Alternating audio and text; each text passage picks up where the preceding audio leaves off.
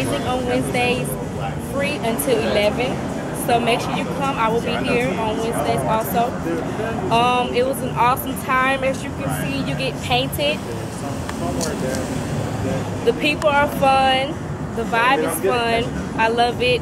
Make sure you hit up Club tonight at Rehab.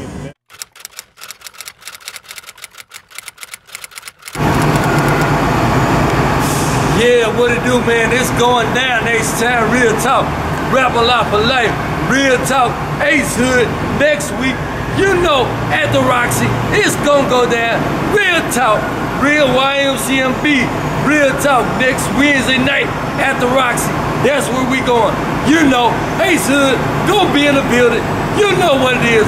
Rap a lot for life. Free Bootsy, bitch. You know what I'm talking about? Holla, boy.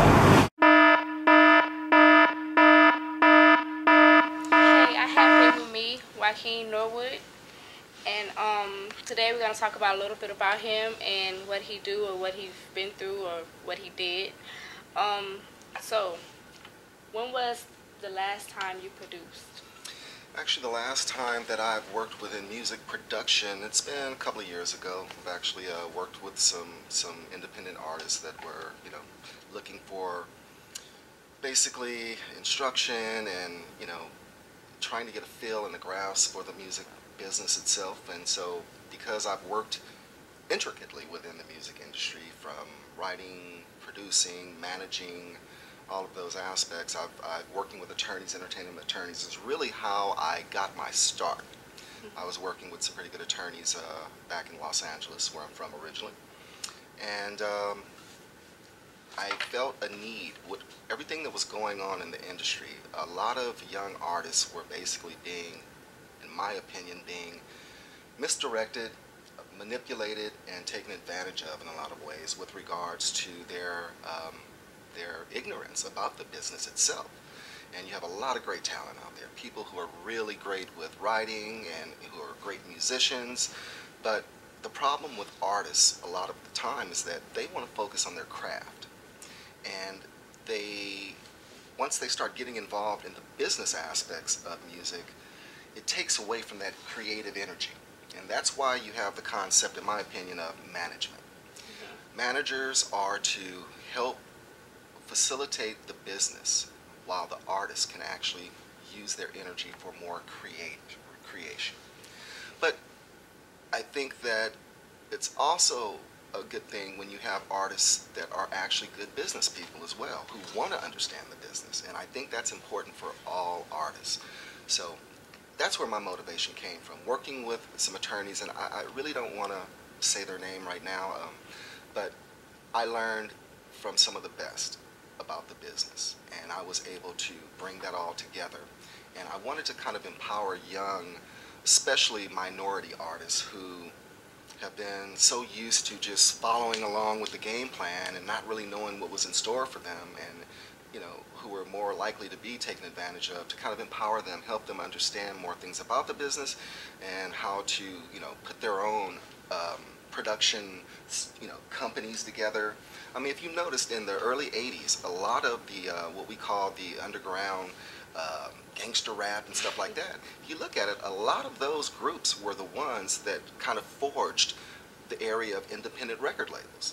It's because I think a lot of people from the urban environments, they understand the streets and they understand business in the streets, and they understand, you know, what's fair and what's not fair. So when a lot of these artists in hip-hop, especially with regards to, you know, more of your urban rap, I think they knew that it would be better for them to take control of their own destiny. So you had a lot of groups coming up with their own independent record labels, which I wanted to do.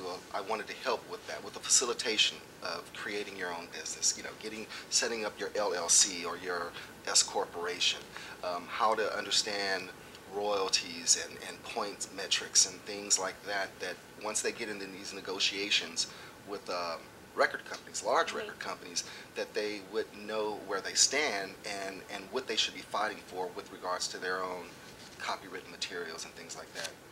So I hope I didn't deviate too far. No. Okay. So with that said, what don't you like about the music industry? I guess what I don't like about the music industry would be, for the most part, what I believe to be the corruption within the higher rankings is when a lot of artists, when their talents are being exploited by a major record company, they are really put in a paradigm where, they're in most cases given in advance. We like you, we think you're great, so we're going to give you $200,000 to get your life together, maybe get some equipment or whatever you need. And what the purpose of the large record companies is to basically, they're concerned with molding an artist, and a lot of the times they are more likely to say, well, we like your style, but we think your style needs to be more like this. And that's a great song you wrote, but we have some other writers that we think are writing some material that's more relevant. So they start to take artists out of their natural place and try to mold them into what they think is going to be profitable for them, because that's their purpose. They want to make profit off of your talent. So I think some artists get lost in the whole game of entertainment, and that's one thing that I don't like. I like to see artists fight for their own independence. And once you get that money, that advance, and all of a sudden you're getting the limousine rides, and you're getting the wardrobe stuff, and you're getting all the aesthetics that the record company wants to build your image with. Once you start selling records, you're not getting any of that money until all that advance is paid back. So it gets kind of tricky. It's almost like, I hate to say this, selling your soul, but you just have to be careful about those contracts that you get into. And it's very good. You have to have great representation, and you just have to have a really good, acute understanding of the business. So what do you do now?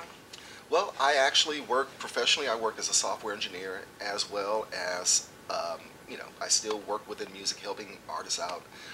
My focus, since I've been back in Houston, I was in DC for almost 3 years, and so I've been back in Houston for about 2 years and working in the energy industry as a software engineer.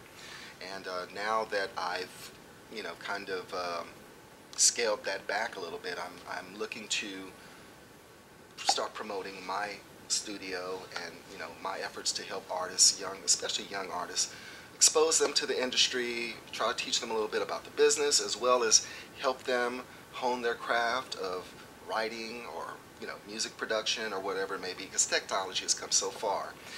People don't really need to go to these big studios anymore. I mean, you can get so much done with such great quality out of a small home studio. You really don't need to go spend all of that money and have those studios hold on to your masters until you're paid, all of that stuff. Yeah. I like to teach young people how to acquire the equipment that they need, the technology that they need, show them how to work it, show them the structure in songwriting and music production, and how to market themselves, how to take care of business, what to focus on, what not to focus on. Because a lot of young artists, they just want to get their art off without really thinking about the intricacies and the pitfalls that they may be able to run across. What inspired you to have your own home studio? I think because when I first got into actual production, we had a small production company in Los Angeles. Both my partner and I were working full-time jobs, and in the evening times we were working with artists. And so we started finding that most artists didn't have a lot of money and a lot of resources to hone their art. So ultimately we would spend a lot of our own money promoting artists and take them to the studios and spending money. So eventually we started acquiring our own equipment so that all the pre-production could be done on a very low budget within the home. And then once we got that concept where we liked it, then we would only have to spend a few hours in the studio mastering, versus spending all of that creative time in the studio, spending thousands of dollars. It's best to be able to do most of the pre-production as low budget as possible, so that you can spend that money making that product come to life with all of the, you know, the things that you need, the nuances you need to add to it, you know, in the larger studio. So, with LA, the environment, how's it different from working in LA and Houston? Wow. I think that Los Angeles and New York are your primary music hubs. So unfortunately, Detroit, you know, it's not really Detroit anymore. You know, that was a long time ago. So I think for the most part, Los Angeles, the East Coast and West Coast were the primary hubs. Southern music, I actually went to college down south in New Orleans. And I started realizing when I was in college that most of the music, the Southern market was the test market. If you were in the West Coast doing music, your music would originally get played down south. I would hear music down south in New Orleans before it would even hit, you know, the West Coast or the East Coast. So when I would go home for spring break or whatever the situation may be, I'd have tapes. I'm like, have you guys heard this? Have you heard that yet? And it still hadn't gotten out to the West Coast or the East Coast because the South was a test market. But the South is really coming alive, and some great things are happening down South. I mean, if you think about everything from New Orleans, you know, New Orleans has had a very large impact on music going, you know, hundreds of years. And I like what I've seen with music in Houston, especially. I mean, I've seen a lot of artists, you know, put Houston on the map, and you know, I've liked the progression that I've seen. So I think that I prefer Houston to LA or New York or the East Coast. I like it here. Houston, great. I mean, the cost of living right now is good. The economy is relatively stable compared to most of the rest of the continental U.S. I like the atmosphere here. If you can handle the humidity, you know, then you can handle Houston. And so this is where I hope to continue to make my home, actually. Those are the vibes I get about Houston, you know. Okay, so would you start back producing or anything? Yes, I am in the process of, like I said, I've been scaling back my professional career because I do want to, I kind of want to move away from the corporate structure and get back into the craft of music and film and TV. I have a lot of concepts that I want to work on with TV and film, but music will always be an important part of my life in helping others understand how to create their business in that aspect. So yes, I still have a studio at home, and I plan on opening up very soon to young artists and trying to help in that aspect. So yes. Okay, so what would people gain from working with you? Patience, understanding, and I love to educate. So not only are you coming to my studio, not only are you getting state-of-the-art equipment and resources, but you're getting a wealth of knowledge about the industry if you're interested, you know. And what I don't know, I have resources, and I'm more than happy to share my resources with those, you know, where I can't, you know, where I might not have all of the information, and I'm more than happy to put people in touch with people who can take it to that next step. So I think they're getting a sincere person who really cares about the industry and the artist, and I'm not looking to take advantage of anyone. I want to make people, I want to, like I said, empower people and give them that confidence to understand the business as well as, you know, developing their craft of being an artist. So you'll be opening up your studio soon? Yes, actually I'm in the process now of, you know, of talking with people who are interested in coming around. So, you know, like I said, my studio is a home studio, so I'm not looking to have lines around the door. You know, I'm very low key, and you know, I work with I want to work with a small handful of people, not a lot. So, I'm kind of going to take my projects. I'm going to prioritize those based on the relationships that I develop, and those that I know are really sincere and ready to focus and commit to their craft are the people that I want to really help. Those that are still working it out, you know, well, we can work, but you know, we're gonna pick the low-hanging fruit first and deal with the people who are ready to really, you know, focus. Okay. So maybe eventually I'll, you know, do a larger studio, but right now it's really small, and it's exactly what people need to get started. Okay, so what are your expectations of yourself? Expectations of myself. I expect to continue to learn and grow. I'm always going to be a student of life. I'm going to just continue to learn and grow and try to be the best human being I can possibly be, and promote freedom and people expressing themselves and freedom of thought, and just, everyone needs to start raising themselves to that next level of, of enlightenment, so to speak. So that's what I expected to be just to be the kind of person to kind of help motivate people to be the best that they can be. Okay, so how do you feel about Houston? Well, like I said, I like Houston. I'm here because, it's Los Angeles is just, that's my home. That's where I was born and raised, but it's really falling apart. I don't really have a lot of comments about the East Coast because I've spent a lot of time out there, but I'm not as aware of, the economics and the social structure there anymore. So I'm very comfortable here in Houston. I really like Houston, and a lot of Texas. I like Dallas. I love San Antonio. I spent a lot of time in San Antonio. I don't know. I think I'm becoming a Southern boy, a Southern man, so to speak. I'm not a boy anymore. So. Okay, so I hear about this book about the music and This Business of Music.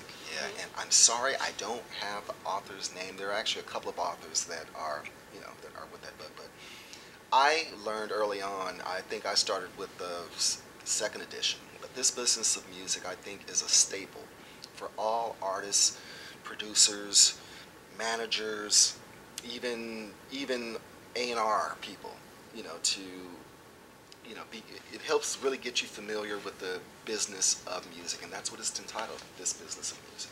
So I endorse that book, and there are a lot of other books too, and I can't really, rattle off the names of these other books, but I think that's a staple book for every artist and anyone within the industry who wants to understand the business and the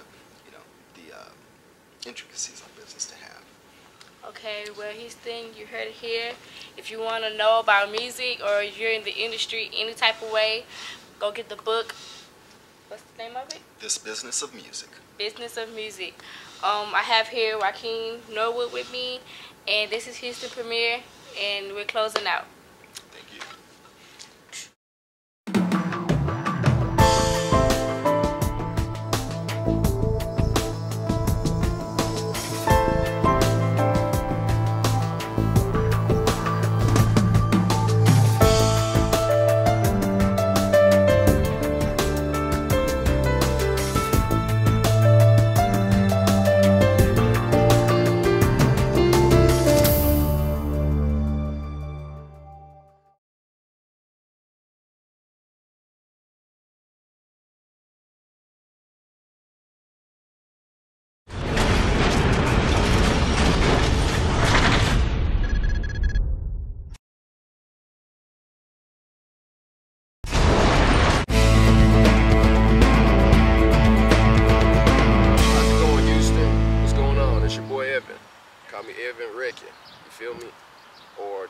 This way from the south side.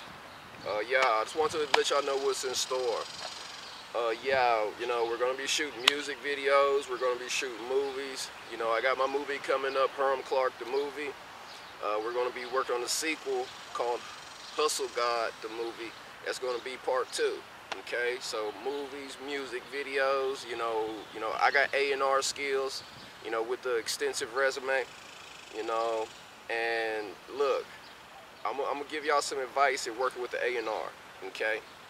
No attitudes, and I see guys going in record deal meetings, up in there arguing, they want to, they go up in there with their team and they want to start talking to their team all messed up and being disrespectful and whatnot, trying to, lose the egos, Just imagine you going into a bank.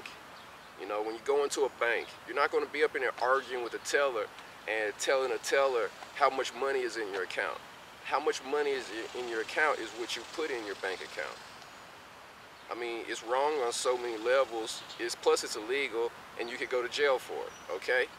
So like I said, you know, so there ain't no point in, you know, fighting with your team. You know, don't be afraid. Don't run away from your money. You know, us as a people, as artists, you know, you always gotta be on point with that type of stuff. All right.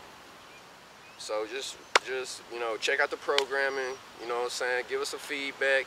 You know, my YouTube is youtube.com/Evan M. Marsh. EVAN, M for Mario, Marsh, but it's just the initial. But Evan M. Marsh is the YouTube page. So, you know, just put a friendship in there. You know what I'm saying? And, you know what I'm saying? Bounce ideas back and forth, you know? Your whole career is on you, okay? So just stay tuned. Watch the products we're dropping. And, you know, I appreciate y'all's support. You know, I appreciate the love. What's up? I appreciate everything, okay? So, we got a limited time schedule. I'm accepting artists. You know, we're putting together projects. You know, just let me know what you do, where you at.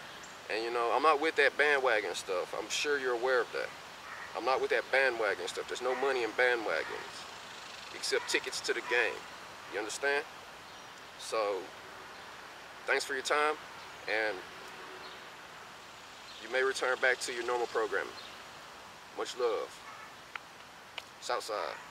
And Beulah Maxey Park. This is Alameda Plaza. And I'm Evan. Signing off.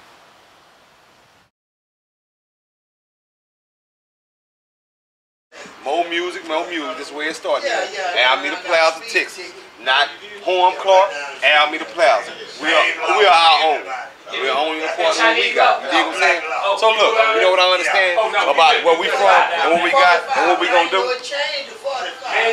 The wreck some things. We need to wreck them today too. You know what I'm saying? You know, sometimes I get so frustrated. Guess what happens? I just get aggravated, you know what I'm saying? So, you know, hey, we finna crank this here up, man. Crank this here up, man. You know, I mean, we got a few music men up here. Yeah. You know, I'm the only poet up here. May not be, you know what I'm saying? A whole lot of people gifted in their own areas, you know what I'm saying? You know, I mean, I'm just saying, you know, if I was blessed to just have a, I was just blessed, you know what I'm saying? Some people ain't, you know what I'm saying? So just, you know, settle with what you got, work with it, and keep it forward, you know what I'm saying? But I'm going to say this here. I say, man, I've always tried to remain in a humble state of mind through these trying times when in a bind. Haters on my heels, all up in my grill, so far down my throat they can tell me my last meal. Ain't no justification for hating, so ain't no sense to contemplating or debating your reasons for faking. I say, why are you cartooning, sitting around here like you silver spoon? You look like you came right out of a comic book playing that fake ass role. You ought to be shook.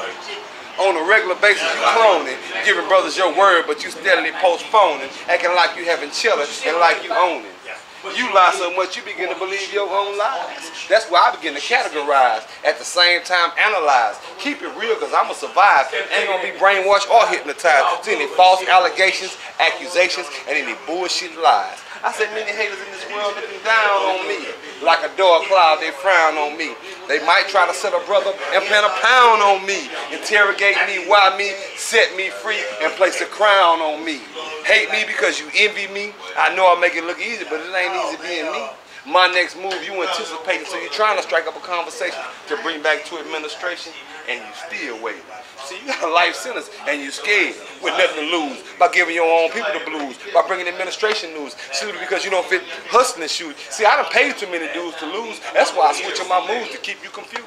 You see, when you find out what you think you seen wasn't what you saw, then blame me, because that was all my fault. You see, I spotted you coming a mile away, and you wonder how, because the real is about to fake in the concert crowd. You ill hustling and trying to be a part of something you ain't. You can never be faced with everyday life and keep it real, because you too soft in the paint. The fake can never take the real, and the real can never take the fake, because the real accepts its consequences, even on this judgment day. So for your past sins, you're going to dwell in this jail. Then who you going to snitch and tell? The man upstairs, and your ass still going to burn in hell.